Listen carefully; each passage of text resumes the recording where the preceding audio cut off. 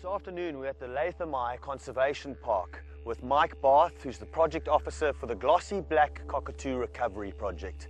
And this habitat behind us is the habitat of this endemic subspecies of glossy black cockatoo here on Kanagroo Island. Kanagroo Island, separated from the mainland of Australia as recently as 8,000 to 10,000 years ago, the wildlife and bird life here have evolved not into separate species, but into separate distinct subspecies of animals. These glossy blacks are a separate subspecies from the mainland species, and they've been isolated from the east coast birds for a long time, and they've actually gone extinct on the mainland in South Australia, and they're isolated to Kanagroo Island.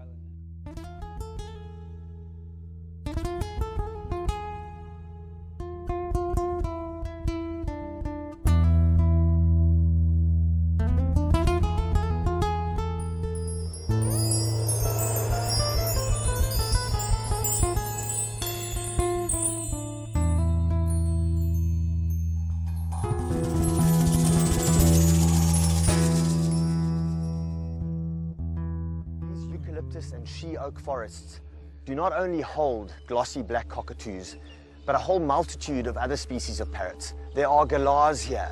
There are closely related yellow-tailed black cockatoos here as well.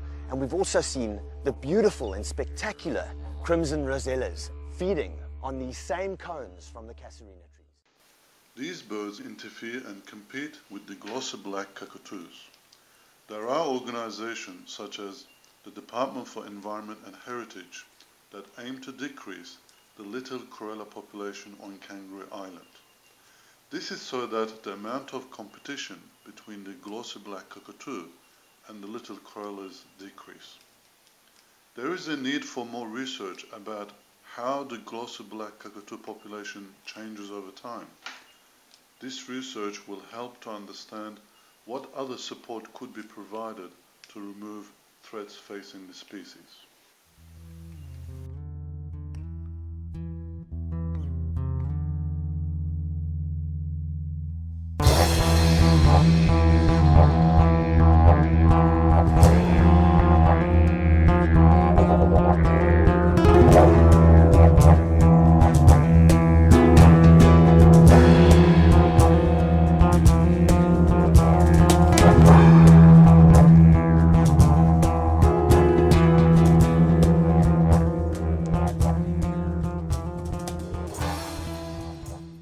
The main aim for the glossy black cockatoo recovery program is to prevent the extinction of the species.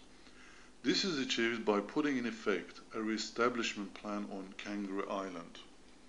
During 1993, the recovery program fund allowed for the re-establishment of 90 hectares of feeding and nesting habitat for the glossy black cockatoo.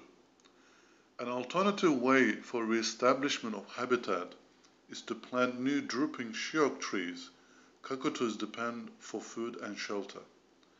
This strategy is implemented by distinctly marking areas and locations that need plantation. So we've had spectacular and awesome views of glossy black cockatoos further down, but now we've come up to the eucalyptus forest here to go and see these glossy black cockatoos at their nesting holes. These are artificial holes that have been set up to ensure the success of this spectacular bird.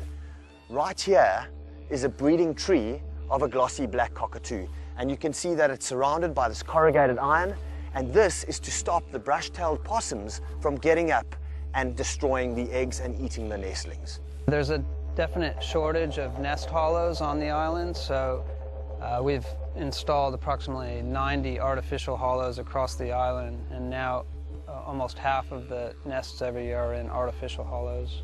There's been a steady increase in the population over the last 15 years, and yeah, they're coming back strong.